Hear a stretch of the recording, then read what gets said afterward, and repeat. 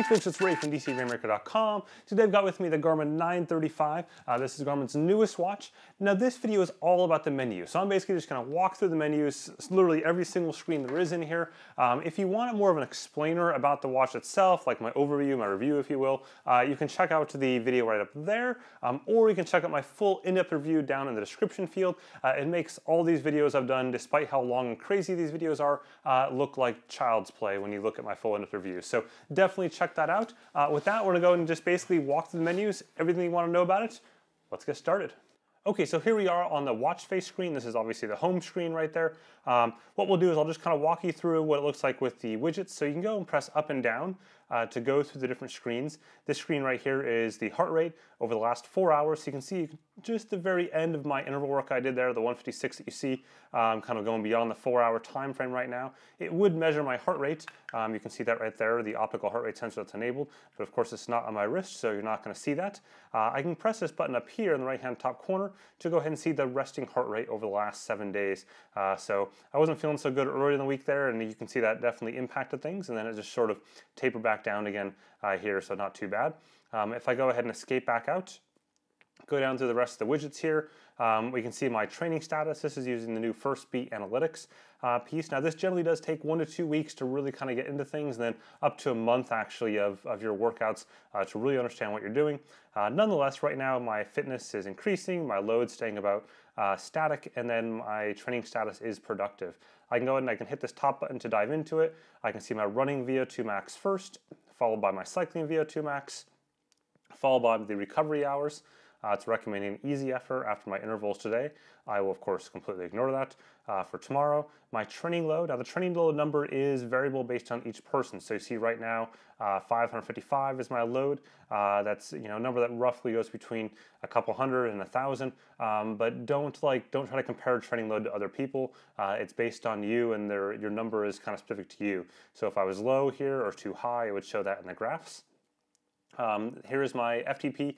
Now I've really only done one hard bike workout since I last updated the firmware here, so that's why it's a little bit off, so it's definitely a little bit low. I got a nice ride out tomorrow that I got planned, so that'll probably bump this FTP estimation back up again. Keep in mind the FTP does require a power meter, so that's one thing. Everything else here I'm showing thus far just can use the optical heart rate sensor, but this does require a power meter. And again, this is like the other metrics. This does take a little bit of time and a number of workouts under your saddle, no pun intended, to get things going.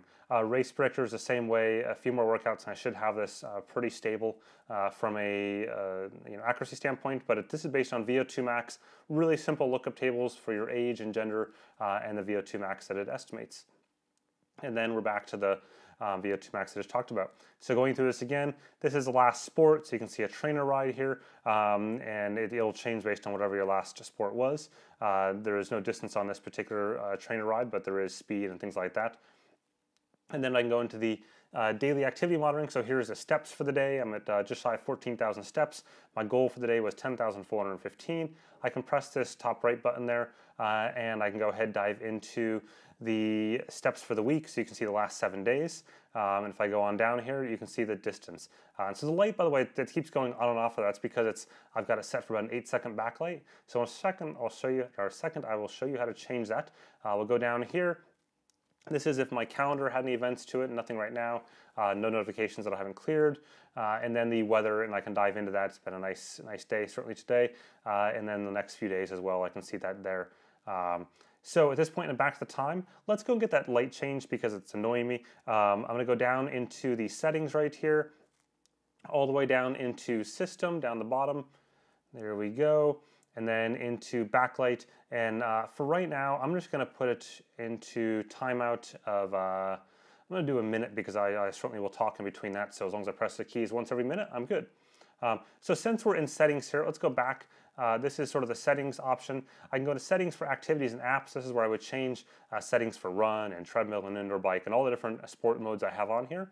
Widgets allows me to control the things that you just saw there, so heart rate, performance, last ride. That's why it was my last ride as opposed to my last workout, and then so on. So I can add widgets right there if I want to, and this would add other things like last sport instead of last ride, or last run, last swim, golf, floors climbed, and on and on. There's plenty of widgets to choose from, so lots of options there. And you can also get widgets on Garmin Connect via Connect IQ. Watch face, I can customize a lot here. So I can customize the general look and feel, so watch as I go down through the different options. And then I can go ahead and customize the data on it. So once I press this, I can say customize. This first one allows me to do the layout, for example, the seconds, the data being displayed. I can change, those top metrics up at the top, I guess. Not quite as much flexibility as the Phoenix layout on this particular default watch face, but you can change other watch faces, so you're going to get the same thing at the end of the day. But just to kind of get back into the settings here. So we talk watch face. There we go, settings, sorry. We talk watch face, sensors and accessories. This is where you'll see my wrist heart rate.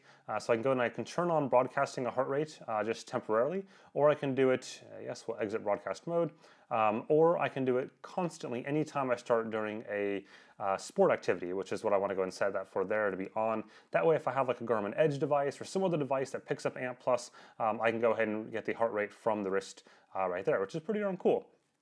Down below, I have the compass settings, so you can see calibrate. These are the same settings you would see on the Fenix 5, which is probably a good time to mention this. This is the exact same software as the Fenix 5. So if you're familiar with the Fenix 5, it's the same. It's identical. Like, there's no differences, except one tiny minor UI thing I will talk about in a little bit in one menu. That's it. So altimeter, same thing. I can calibrate it, or I can go just use auto calibration, which basically pulls from GPS. The barometer, I can change the plot, enable a storm alert. Going into sensors here, so these are sensors that I have on different things, like this is a power meter. This happens to be a PowerTap P1. This is a 4eyes power meter, I believe, DI2. This is the new RD pod that was just announced, so I want to actually turn that on. I meant to have that on for earlier. So these are all sensors. I can add new sensors up here. You can see heart rate, speed, cadence sensor, power, foot pod, verb action camera, tempi, Shimano DI2 shifting, general shifting. This is inclusive of SRAM and CAMPI EPS. Garmin lights or general lights, including Braunschweiger, Garmin's radar, or any radar out there. There's only really Garmin though. VerityVision heads-up display, RD pod, and the muscle oxygenation, so like MOXie and BSX. Lots of sensors. Oh, and by the way, this is both ANT+ and Bluetooth Smart. So you can get Bluetooth Smart heart rate sensors, Bluetooth Smart speed and cadence sensors, and Bluetooth Smart power meters, as well as foot pods. So like the Fenix 5, this does all of those. Anyways, we've talked about sensors. We'll go back out. Mapping. Now, there is no map in terms of like seeing rivers and stuff like that on the watch. This is not like the Fenix 5X. Instead, it's more like the Fenix 5 and 5S, which means that you can do a breadcrumb trail map and see where you've been and route on top of that. But again, you're not going to see rivers and buildings and all that kind of stuff. So this allows you to go and change some of those basic settings, like whether or not it zooms, locations that you've saved on the map, and so on. Phone settings here, this is for the phone pairing, so it's connected right now. Smart notifications, alerts, and so on. I can go and change these as I see fit. Wi-Fi, this does have Wi-Fi in it, unlike some of the Fenix 5 models, which is a really wonky thing because this is a cheaper watch than the Fenix 5 model, so the fact that this has Wi-Fi and that doesn't is certainly odd. Physiological metrics, so this is where I can look at auto detection of different things, for example, max HR and lactate threshold and FTP, all those being enabled. Performance notifications, so this is during the middle of a activity to see performance condition, a new VO2 max, training effect, recovery time. These are all on by default. Log HRV data, so resting heart or RR data, sorry, and you can enable that there. I just did that for fun. That's for mostly third-party apps that want that. We then get into user profile settings, so I can go ahead and I can look at things, gender and so on there. Pretty straightforward stuff. I can also configure heart rate zones through here, and I can go ahead and configure power meter zones as well. So for example, this one right here, I would change this up to my actual FTP, so probably 290, 295, something like that. Going back out of this, Group Track is Garmin's new Group Track functionality. It's actually not that new. It came out with the Edge 820 last summer. Basically allows you to track multiple friends and to see where they are while you're out riding. So that's on the watches now. It came on the Fenix 5 as well. Activity tracking allows me to enable things like the move alert or disable move alert, goal alerts. Move IQ is for automatic sport recognition. So I just came back from a walk and kind of a ride across town, getting some errands done. So this would now on my phone show me those activities. So it'd show me that kind of long walk, and it'd show me that pedal on a bike share sort of thing. So I don't use Move IQ for any sort of legit workouts. This is just to capture things that you may be doing around the course of your day that you wouldn't otherwise capture. Navigation. This is if you're using the navigation mode. So again, the exact same functionality as a Fenix 5. So you get those heading bugs, and I can look at alerts, for example, at my final distance, and I can also get the off-course alerts as well. Let's see, data screens. You can have custom data screens for navigation itself. These are in addition to whatever you have for a given sport-specific mode. So you can see those right there, screen 1, screen 2, screen 3, screen 5. You can customize all these by going into them deeper. So you can see right here, estimated time, ETE, distance remaining, and ETA. Okay, so those are the data screens for navigation. System. Down here we got language choices, plenty of languages to go through right there. You can also download more languages typically using the Garmin Web Updater. I will leave it on English. The time, whether 24-hour time, 12-hour time, so on. If you want to sync it with GPS, you can do that right there. A backlight that we changed already. During activity, you can have it. So like for me, during activity, I like to have the backlight always on. And then a watch mode, I like to have it the 8 seconds that I have when I started the video, just so I'm not going to burn through battery if I press it in the middle of the night or something like that. Sounds, you can enable these. I choose keytones to be off since I don't want it chirping every single time I press a button. Alert tones, though, during activity, definitely on. Vibration, and then when you press a button, you can also do key vibration as well. Do not disturb just simply is to set it to not do any alerts at all. Controls menu. So the controls menu controls something up here and allows you to change and configure what's in that menu. So some of these options are right there. I'll show you the controls menu in just a second. Hotkey. This is where you can go and set basically holding for start, back button, and what happens in each one of these different functions. So for example, this one up here that you see, hold down, is for changing sports. So you can use that like in a multi-sport mode to change sports forever and forever and forever. So kind of like making an impromptu triathlon mode. Auto lock is off, but you can have it automatically lock when certain things happen. For example, during an activity, it automatically locked. And you can also combine that, by the way, deep in the triathlon settings. That'll auto lock after every single sport is changed. I definitely would recommend that. Units here, you can go and change from distance to miles, or sorry, miles to kilometers. So you can do this on a per, I guess, metric standpoint, if you will. So like if, for me, a lot of times I like to change my elevation to meters because I live here in Europe and so everything's in meters. But I still kind of like, I guess, just, being American, I still like distance in miles. I can use kilometers just fine, but just the way I mentally think, and the same for pace to be in miles. But I do like meters for elevation. And you can see the different metrics that you can change between essentially the metric versions as well as the statute versions. Format. So again, these are just basic formatting options that you can change in the watch. I mean, there's so many options here. Data recording. This is by default smart recording. I change it to every second. USB mode, you're really not going to need to change this unless you're using some of the older Garmin apps that may want a different mode. Just leave it on mass storage. And software update would then pull from Wi-Fi or any other software updates that are queued up. And About shows me the current release. This is the beta release, so it's the beta firmware version I am on. They're very, very close to shipping though, so it'll be a different firmware version that you'll have on there, probably slightly incremented a little bit higher than that. So we've looked through settings. Let me talk the controls menu. So I can press this button up here, and what this does is this goes into this rotary style controls that came out on the Fenix 5, so I can quickly access things like find my phone, save location, lock keys. This is super, super useful if you're doing a sport like skiing where you may have gloves on and you just want to quickly lock the screen. You can do that with like just literally 2 presses, very quick. You can enable do not disturb mode, sync right away with the watch, and then this is also for phone connectivity. In this case, I can customize some of these to a small degree, but not a ton of customization. Anyways, let's actually start to use this thing from a sport standpoint.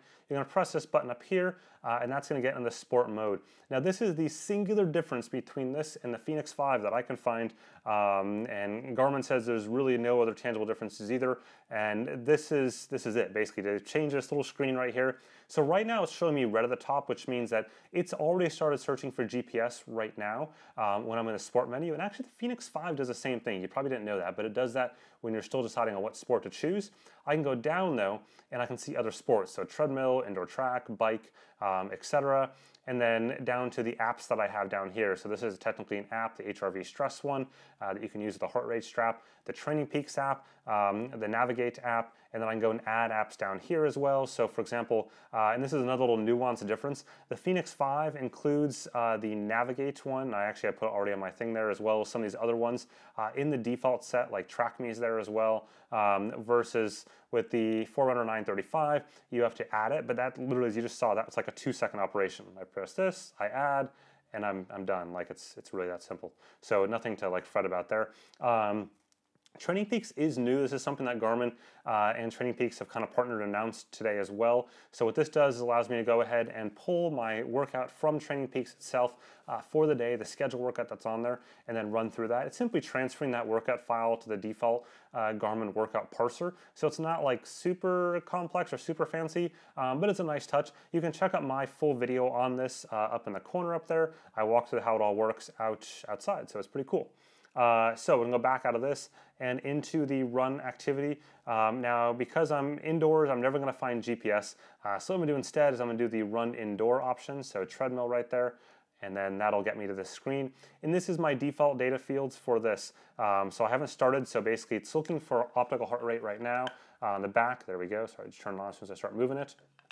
And that'll continue to look forever essentially. So you can see I can change my data fields by pressing these buttons right there. No heart rate right now, obviously, so I'm not going to see that. Now these are the 4 basic pages that you see, but I can certainly customize these just by holding down this middle button right there on the left hand side, go into treadmill settings, data screens, and now I can add more data screens. So I can go down to the bottom here. These 2, for example, are if I have the RD Pod or Garmin HRM Tri or HRM Run heart rate strap to get the running dynamics pieces there. If I go all the way down to the bottom though, I can add a new page. I can choose what kind of page, whether it be custom data, virtual partner, music controls. I'll go custom data. If you're outside, by the way, then you'll get the options also for map and compass and elevation, but because we're in treadmill mode, none of those 3 would apply. Here's my layouts. I can choose 1 field, 2 field, 3 field, 3 field different way, 3 field a third way, 4 field a different way. So lots and lots of options here. Once I've selected one, I got to choose which fields for each one. So I can say, you know, the distance field, I go lap distance, choose this one here. I'm going to say it's going to be, I don't know, heart rate field, heart rate. This one here, we'll go down to, and just picking random stuff at this point, cadence, and then the last one here, elevation, compass, navigation. Obviously not all these are going to apply, and let's pretend I had a Moxie oxygenation sensor. I'll put that there. So you can see that I've created my data field. I can escape back out and I can go into, see at the bottom here. There it is right there. Back into the sports settings very, very briefly. So treadmill settings, we kind of did the data screens. There's alerts in here. There's a metronome feature. I can turn on or off auto lap. It's also where I can customize my lap banner. So every time I press the lap button, additional data fields that I get, and go down into here as well. Auto pause, on or off, auto scroll, background color. Again, these are all for every single sport has these, by the way. Training is where I can look at things like my structured workouts are in there. So there's a Saturday workouts I just pulled in. You see a duplicate right now. It actually cleans that up automatically because I'm in the workout mode from that Training Peaks thing a second ago. But as soon as I kind of clean this up or escape all the way back out again, it just reduces it down to the single unique ones. Intervals here, this is where I can do a simple interval workout on the fly. I can change the settings. I can go and say I want my interval distance to be something else. I want my rest time or distance to be something else. I can number repeats, the warm-up, cool down. So it's just kind of your basic mode, whereas the ones up here you want to download from either Garmin Connect or now Training Peaks as well. And you can create your own with my workouts and you can get really, really complex with it across any sport that you want. Strava Live segments. So Strava Live segments are on this for both cycling and running. You can see these here. So here is a test segment that I created just outside. My PR, I can look at the map for example. You can see just kind of a straight line there. The elevation pod, I can pull that up. It's really, really flat. It's all on the river, just only 2 feet of elevation gain there. And the same for other ones. So I think I've got this one here is a little bit longer climb down to Spain, I believe. So you can see, not too long of a climb, but this is meters, sorry. So now, yeah, it's 48 meters, not a lot though in the grand scheme of things. This one is a legit climb, I believe. So there we go. Now we're talking a bit more, so 212 meters over the course of a mile and a half, so not too shabby. Anyways, these are all here. These automatically sync for anything that you have favorited from Strava on your Strava Premium account, so it does require that. Lactate threshold test, this does require a heart rate strap, so keep that in mind. Setting a target, these are kind of different options I can do in terms of, like a distance target and pace target and stuff like that to race along. You can race other activities, so I can go from history and race today's run, for example, or I can download things from Garmin Connect and race those. Training calendar will pull up items from Garmin Connect. I don't have anything assigned right now from Garmin Connect. And then we get into history. So history allows me to look at past activities. So I can see today's run, for example. This was a bit of an interval run. So I can look at kind of the overview. You're going to see, for example, the new TE numbers up there from first beat, cadence, ascent, all that kind of stuff. And then I can go down here and get into training effects, and I can see that 4.3 and 3.6. I can see what it's doing to lactate threshold, highly improving. I can go down further and see my time and zone. And if I go back here, I can see the elevation plot. For this run, it's very, very flat. You'll see some minor nuances as I did these repeats around this canal that you can see little tiny bumps across the middle there for each set I went around, but we're not talking very much. So records, this is PRs, only on the watch itself, so these are kind of disappointing right now. The 1 mile is only 6:46 or whatever because this is since the last firmware update in my case. Once you get to production, then it keeps those on the watch for forever, but not necessarily in the beta process. So totals, options here, delete all activities. Basically, these are the bad things. It should just be called bad options. And we're back to settings.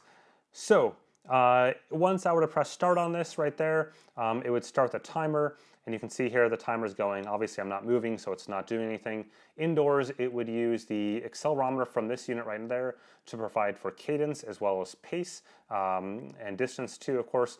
You do not need the HRM anything or the RD pod to get cadence. It's a bit of a misconception.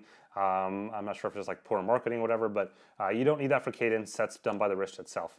And I can go press the lap button there. You can see lap number 1, and the 2 metrics that I had left at the default right there are automatically shown. So you can change this lap banner screen that I talked about earlier. So with that, I'll click on stop, and I'm gonna discard this workout because I really don't want 11 seconds as shown up on Strava. People will like give me favorites and all sorts of stuff for 11 seconds. Don't give me favorites for 11 seconds. Just no, it's not good.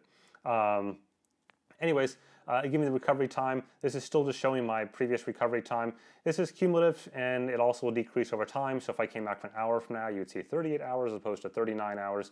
And if I wouldn't do another workout, it would add on top of that.